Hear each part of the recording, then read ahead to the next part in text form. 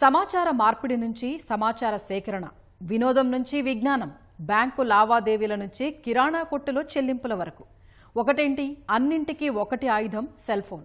సైజులో అరచేయంత ఉండే ఈ సాధనంతో మనిషి జీవితం పెనవేసుకున్న బంధం అంతా ఇంత కాదు. సమస్త సేవలు అందిస్తూ గత దశాబ్దన్నర కాలంలో మనిషి తప్పనిసరిగా వాడుతున్న వస్తువుగా మారిపోయింది సెల్ ఫోన్. అందుకేనేమో దేశంలో ఈ పరిశ్రమ గణనీయంగా విస్తరిస్తోంది. గత 10 ఏళ్లలో 2000% వృద్ధి సాధించింది. 10 లక్షల మందికి ఉపాధి కల్పించడం సహా 90,000 కోట్ల రూపాయలకు పైగా ఎగుమతుల్ని చేసింది. రాబోయే రోజుల్లో 5 లక్షల కోట్ల రూపాయల ఎగుమతుల లక్ష్యాన్ని నిర్దేశించుకుంది. మరి దీనివల్ల దేశ ఆర్థిక వ్యవస్థకు ఎంత లాభం, ఉపాధి అవకాశాలను ఎంత మేర పెంచనుంది? ఈ లక్ష్యంతో సెల్ ఫోన్ల తయారీలో చైనాను అధిగమించేందుకు ఎంత మేరకు అవకాశాలున్నాయి?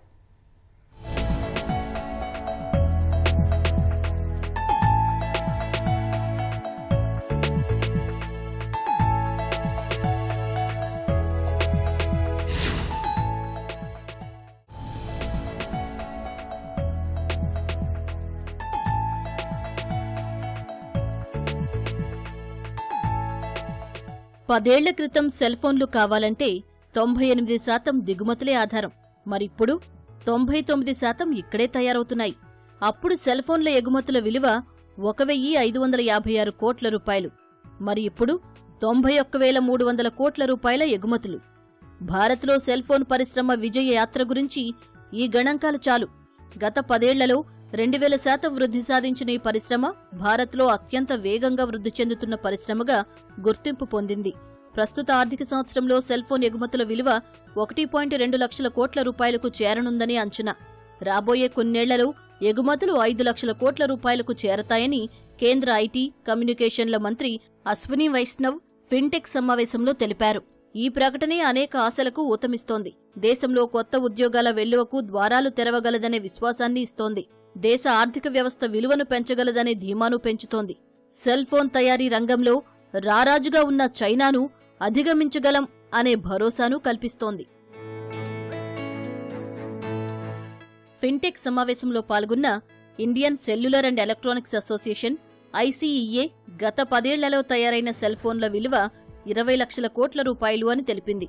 ఈ కాలంలో దేశంలో 245 కోట్ల సెల్ ఫోన్ల తయారీ, అసెంబ్లింగ్ జరిగిందని వెల్లడించింది. 250 కోట్ల తయారీ లక్ష్యానికి చేరువైనట్లు వివరించింది. 2014-15 ఆర్థిక సంవత్సరంలో దేశీయంగా సెల్ ఫోన్ల తయారీ పరిశ్రమ విలువ 18,000 కోట్ల రూపాయల స్థాయిలో ఉండగా ప్రస్తుత ఆర్థిక సంవత్సరానికి 4,10,000 కోట్ల రూపాయల స్థాయికి చేరినట్లు ఐసీఈఏ తెలిపింది. అంటే ఇది 2000% వృద్ధి. ఈ వృద్ధి భారత్లో సెల్ ఫోన్ల తయారీ పరిశ్రమ ఎంత వేగంగా విస్తరిస్తుందో అన్నదానికి ఉదాహరణ. ప్రస్తుతం ఎలక్ట్రానిక్స్ తయారీ రంగంలో 10 లక్షల మందికి ఉపాధి లభిస్తూ ఉండగా రాబోయే కొన్నేళ్లలో ఆ సంఖ్య 25 లక్షలకు చేరవచ్చని కేంద్ర మంత్రి అశ్విని వైష్ణవ్ అంచనా వేశారు.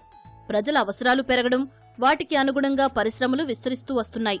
కేంద్ర ప్రభుత్వం సెల్ ఫోన్ తయారీ పరిశ్రమలకు అనేక ప్రోత్సాహకాలు ఇస్తూ ఉండడంతో ఈ పరిశ్రమ ఊహించిన దానికంటే మరింత విస్తరించింది, ఇంకా విస్తరిస్తోంది కూడా. రాబోయే ఫిజికల్ ఇయర్లో మొత్తం 150K జాబ్స్ ఈ మొబైల్ ఫోన్ మ్యానుఫ్యాక్చరింగ్ ఇండస్ట్రీలో రానున్నాయి. దీంతో పాటుగా ఆల్రెడీ ఈ మొబైల్ ఫోన్ మ్యానుఫ్యాక్చరింగ్ సెక్టర్లో ఇంటర్నేషనల్ కంపెనీస్ చాలా భారతదేశం వైపు ఇప్పటికే చూస్తున్నటువంటి సంగతి మనం ఇక్కడ గమనించవచ్చు. దీంతో పాటు ఆల్రెడీ యాపిల్ వంటి కంపెనీలు ఇటు భారతదేశంలో అసెంబ్లింగ్తో పాటు మ్యానుఫ్యాక్చరింగ్ పై కూడా అవకాశాల కోసం వేచి చూస్తున్నాయి. ముఖ్యంగా ఆల్రెడీ ఈ యాపిల్ కంపెనీ యొక్క అసెంబ్లింగ్ యూనిట్స్ మన తమిళనాడులో 2 ప్రదేశాల్లో ఉన్నాయి, అలాగే కర్ణాటకలో కూడా ఉంది. అలాగే మ్యానుఫ్యాక్చరింగ్ కోసం కనుక మనం ఆలోచన చేస్తే already south Korean company Samsung వంటి కంపెనీస్ నోయిడాలో ఆల్రెడీ మ్యానుఫ్యాక్చరింగ్ యూనిట్ కూడా స్టార్ట్ చేశాయి. కాబట్టి మ్యానుఫ్యాక్చరింగ్ అయినా, అసెంబ్లింగ్ అయినా, ఆపరేషన్స్ అయినా భారతదేశం మొత్తం ప్రపంచానికల్లా బిగ్గెస్ట్ మ్యానుఫ్యాక్చరింగ్ డెస్టినేషన్గా రాబోయే కాలంలో అవతరించబోతుందని ఇక్కడ మనం ఒక విషయం గమనించాలి. ఒక దేశ ఆర్థిక వ్యవస్థ వృద్ధిలో తయారీ రంగానిది అత్యంత కీలక పాత్ర. తయారీ రంగం ఎంత విస్తరిస్తే ఖజానాకు వచ్చే ఆదాయం అంత పెరుగుతుంది. దిగుమతుల బిల్లు తగ్గించడంలో ఈ రంగానిది ముఖ్య భూమిక. ఈ విషయంలో సెల్ ఫోన్ తయారీ రంగం చాలా మేలు చేస్తుంది. ప్రస్తుతం 307 లక్షల కోట్ల రూపాయలు ఉన్న భారతదేశ జీడీపీ 2030 నాటికి 581 లక్షల కోట్ల రూపాయలకు చేరుతుందని ఐసీఈఏ అంచనా. ఈ వృద్ధిలో డిజిటల్ సెక్టార్తో పాటు ఎలక్ట్రానిక్స్, మొబైల్ తయారీ రంగం కీలక పాత్ర పోషిస్తుందని ఈ సంస్థ తెలిపింది.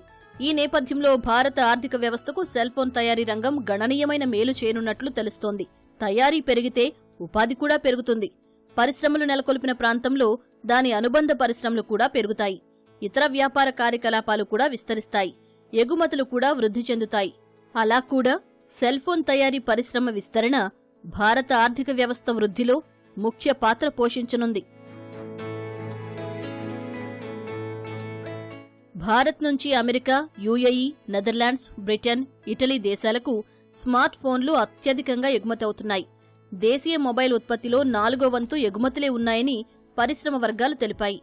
దేశీయంగా తయారయ్యే సెల్ ఫోన్లలో 97% ఇక్కడే విక్రయమవుతున్నాయి. మొబైల్ ఫోన్ల తయారీలో చైనా మొదటి స్థానంలో ఉంది. ప్రపంచ సెల్ ఫోన్ అవసరాల్లో చైనా 67%కి పైగా తీరుస్తోంది. 10% అవసరాలను వియత్నాం తీర్చగా 2023లో దాన్ని వెనక్కి నెట్టి భారత్ 2వ స్థానానికి చేరుకుంది. కేంద్ర ఐటీ, కమ్యూనికేషన్ల శాఖ సహాయ మంత్రి రాజీవ్ చంద్రశేఖర్ అంచనా ప్రకారం 2022లో అంతర్జాతీయంగా ఉత్పత్తి అయిన ఐఫోన్లలో 10 నుంచి 15% దేశీయంగా, 80 నుంచి 85% చైనాలో తయారయ్యాయి. 2027 నాటికి స్మార్ట్ ఫోన్ల దేశీయ ఉత్పత్తి 45 నుంచి 50%కి చేరుకోవచ్చని అంచనా. అదే సమయంలో చైనా నుంచి స్మార్ట్ ఫోన్ కంపెనీలు తరలిపోతున్నాయి. అందువల్ల 2027 నాటికి భారత్ చైనాతో సమానంగా నిలుస్తుందని, ఆ తర్వాత కాలంలో ఆ దేశాన్ని అధిగమిస్తుందని అంచనా. భారతదేశంలో already 160 million mobile phone users ఉన్నటువంటి సంగతి అందరికీ తెలిసిందే. అలాగే రాబోయే కాలంలో ఎస్పెషలీ భారతదేశం మొబైల్ ఫోన్స్ మ్యానుఫ్యాక్చరింగ్ హబ్గా అవతరించనున్నది.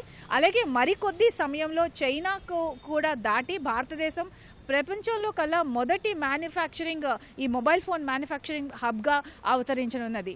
అయితే ముఖ్యంగా దీనికి గల కారణాలు ఒకసారి మనం ఆలోచన చేస్తే భారతదేశంలో ఉన్నటువంటి హ్యూజ్ కన్జ్యూమర్ డిమాండ్ మొదటి విషయం అయితే, ముఖ్యంగా భారతదేశంలో తీసుకున్నటువంటి ఈ గవర్నమెంట్ పాలసీస్, ముఖ్యంగా ఇక్కడ చెప్పుకోవాల్సింది భారతదేశంలో 100% ఫారిన్ డైరెక్ట్ ఇన్వెస్ట్మెంట్ ఈ మొబైల్ ఫోన్ ఇండస్ట్రీస్లోకి మనం అనుమతిస్తున్నాం. దీంతో పాటు ప్రొడక్షన్ లింక్డ్ ఇన్సెంటివ్ స్కీమ్, ఈ ప్రొడక్షన్ లింక్డ్ ఇన్సెంటివ్ స్కీమ్ ఆధారంగా ఈ mobile phone manufacturers incremental sales అని అనుసరించి 5 to 6% ఇన్సెంటివ్ కూడా అందిస్తున్నటువంటి సంగతి ఇక్కడ మనం గమనించాలి. దీంతో పాటుగా ఆల్రెడీ ఈ modified production linked manufacturing scheme కూడా ఈ మొబైల్ ఫోన్ సేల్స్ ఇంక్రీజ్కి అలాగే మ్యానుఫ్యాక్చరింగ్కి చాలా ఉపయోగపడుతున్నటువంటి సంగతి ఇక్కడ మనం గుర్తించాలి. ప్రపంచంలో అత్యధికంగా అమ్ముడవుతున్న వస్తువు స్మార్ట్ ఫోన్. 140 కోట్లకు పైగా జనాభా ఉన్న భారత్ కూడా అందుకు అతీతమేమీ కాదు. గత 10 ఏళ్లలో దేశీయ సెల్ ఫోన్ తయారీ పరిశ్రమ 20 లక్షల కోట్ల రూపాయలకు చేరింది అంటే ఈ డిమాండ్ కూడా కారణమే. సెల్ ఫోన్ పరిశ్రమ విస్తరణలో యువత కీలక పాత్ర పోషిస్తోంది. సెల్ ఫోన్ల విషయంలో భారతదేశ యువత అభిరుచి అత్యంత వేగంగా మారిపోతుంది. మార్కెట్లలోకి వస్తున్న కొత్త ఫీచర్లకు వీరు ప్రాధాన్యమిస్తున్నారు. ప్రస్తుతం ఉన్న 4G స్థానంలో అంతకంటే వేగంగా పనిచేసే 5G సాంకేతికత భారత్లోకి ఇప్పుడిప్పుడే ప్రవేశిస్తోంది. రాబోయే రోజుల్లో అంతా 5G మయం కానుంది. అందుకు అనుగుణంగా ప్రస్తుతం వినియోగిస్తున్న 4G ఫోన్ల స్థానంలో 5G ఫోన్లను కొనుక్కోవాల్సిన పరిస్థితి. కృత్రిమ మేధ కూడా సెల్ ఫోన్లతో అనుసంధానమయ్యే పరిస్థితి. అందువల్ల గత 10 ఏళ్లలో సాధించిన వృద్ధి కంటే సెల్ ఫోన్ రంగంలో రాబోయే రోజుల్లో ఇంకా ఎక్కువ వృద్ధి ఆస్కారం కనిపిస్తోంది. ఇది పెద్ద ఎత్తున వ్యాపార ఉపాధి అవకాశాలను మోసుకురానుంది.